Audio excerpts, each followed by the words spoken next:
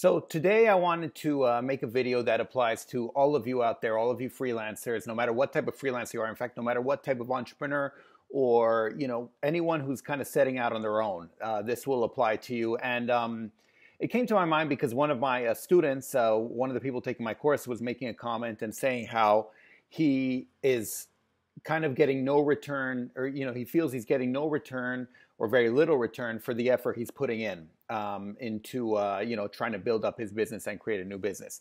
And it struck me because that actually is very true. There seems to be no correlation between how much effort you put in and how much you get out. Definitely at the beginning, and I think because you're used to something like, if you're studying for a test or something, the more you study, the better you do, by and large. You're trying to work out, the more you work out, the more muscly or fit you get, and stuff like that. But so you feel that if you're setting out, say as a freelance translator, and you start putting in a lot of effort, you should see more returns. But many times that doesn't seem like the case. And so the reason for this is, and it's because you're just starting out. And I guess with everything, it's a bit, it's kind of like that. When you first start working out, say, you don't see much, you don't see many results, but over a while, you start seeing more and more. And this is all the more so true with freelancing, with freelance translation. And the big reason for this, at least in my experience, is that at the beginning, you're actually wasting a lot of effort. And a lot of the things you do are kind of wasted energy. Unfortunately, there's no way to know what kind of effort is wasted and what isn't because this changes for every person, right? And this will change depending on, what your skill set is, and what types of clients you can find, and what type of clients are available for your certain language combination, your specialization, the area you're in, or just pure luck. And so, a lot of the effort you put in, a lot of the people you try to contact, a lot of the stuff you put a lot of effort in, won't pay any rewards, at least not now, and you don't see any benefit coming in from all the effort you're putting in. So, but what's going to happen? What's going to happen is less and less and less of this. So the effort you're wasting, and the effort that you're putting in that doesn't get any results, over time you'll start noticing that certain things don't get results while certain things do. And so you can figure out what does get results and what doesn't, and start concentrating more and more on what does get results. And as a consequence, things that do get results will pay compound interest, if that makes any sense. Let me give an example. You realize that you're targeting certain types of clients and you don't get any results, and you're targeting other types of clients and you do get results. Say you target, as an example, financial clients and legal clients. Financial ones, you're not getting results. Legal ones, you're getting a lot of results. So what you can do after a while is stop contacting the financial ones and just contact the legal ones. So suddenly you're putting in half as much effort, or if you put in the same amount of effort, you're going to get double the results, or quadruple, or whatever it is. You're at least going to get results, and here you're getting none. And for the same amount of effort, because you're still contacting clients, but they're all here. And then what happens there is that you're targeting more, you get more used to them, you target them more, and you start learning what they need. And so this is what I mean by compound interest, because you get you understand the industry, you understand what they're looking for, and this is all based on your past experience. And so you take this over time, and what happens is you're wasting less and less effort, and you start really getting good at knowing what works and what doesn't, and what you should be targeting.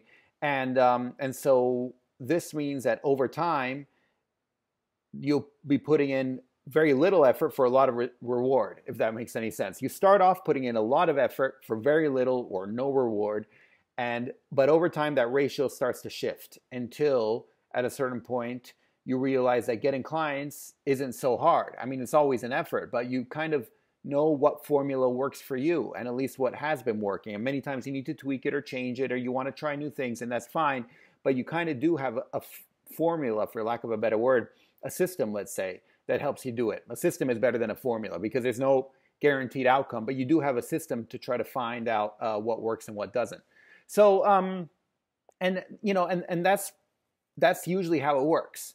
At the beginning, you see very little reward, very little results for all the effort you're putting in. But over time, you start realizing that you do see results. And then you start realizing that, hey, these results are coming a lot more easily than I remember from, when I first started out. And yeah, it just starts getting easier and easier. The big question, of course, is how much time passes from when you first starting out and you don't see results to when you do start seeing results. And there is no answer because this changes for everyone, right? And a lot of it has to do, once again, with your skill set, with your language combination, with pure luck and everything else. So what I try to do with all of these videos, by the way, and with my course and all that, is to help out that process. Unfortunately, there is no system. You follow A, B, C, these things, and you're guaranteed success. This isn't like, unfortunately, this isn't like class where, if you study your vocab, you can get an A. Here, you can study all the right vocab, but it's life. And so there's always that unknown X factor that comes in, and you never know what'll work and what won't. And so it really takes experience to figure this out and to figure out how to find what works best for you and what doesn't. So time is an unknown here, and unfortunately, that's what kind of gets a lot of people down. They try it and feel like they've been trying it for a long time and nothing works, and so they kind of give up. But those people who persevere, in a way, you kind of have to persevere past what is logical almost, because you're like, I'm putting in all this effort and not getting any reward. But it's the people who keep going after it. And so it really is people who really like doing it, because you kind of have to keep going past that point, and then you start seeing results. Yeah, that's based on my experience, that's how it works. And for the most part, there is no set formula, but you can create sort of a system that works for you and that helps you try to find new clients and helps you find a way of identifying these new clients and seeing what works and what doesn't. So, at the beginning, it will be slow. And at the beginning, anyone who tells you can find success like that, or they have a formula that guarantees success, stuff like that, is lying, as with anything, along those lines, because it really, there's certain ways you can try to avoid making mistakes. You can learn from other people's mistakes and definitely from your own mistakes. And so for this reason, I think it's very important to take stock of what you're doing. Try to keep track of who you contacted, what industry they're in, what type of client they are, especially when it works. Try to keep track of what works out and as compared to what doesn't, because then you start noticing patterns and you start getting an idea. You'll be like, oh, every time I target, potential clients in this country, say, it really works out, or who do this or who need this kind of job done, it really works out. When people need a job done quickly, it really works out. Maybe I'm just a lot quicker than most other translators, or anytime someone needs something done over the weekend, it works out, because I have no problem working on the weekend, but some other people might. Things along those lines. And they're very hard to identify until you've been through it. And then you start getting an idea, and then you can start identifying it. And that really helps you push forward. So it really does help to take stock, to try to keep track of what works and what doesn't. Otherwise, just keep putting the effort in, just keep putting it in. And I know at many times it might seem that it's useless and you don't see any rewards, but just know that everyone else is going through the same thing. And a lot of people are giving up.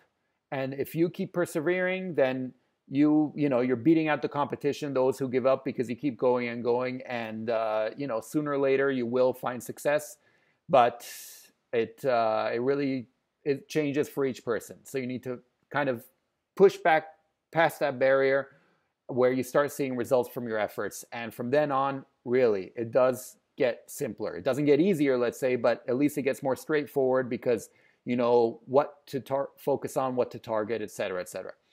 So anyway, hopefully you can find this useful. Hopefully it's not too depressing, but rather motivating, because even if you feel like you can't see the light at the end of the tunnel, it is there. And, you just need to keep pushing and keep going. And, this is especially for you people who are just starting out and who maybe feel like you've been doing all this work, right at the beginning, and you're not seeing results.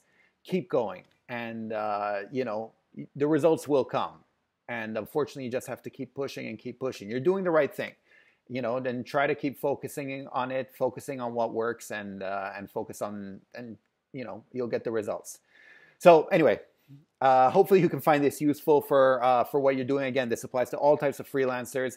And otherwise, I will see you in the next video. And please like this video if you find it useful. Please don't forget to subscribe if you haven't. And I'll see you next time. Thanks. Bye. Savedum.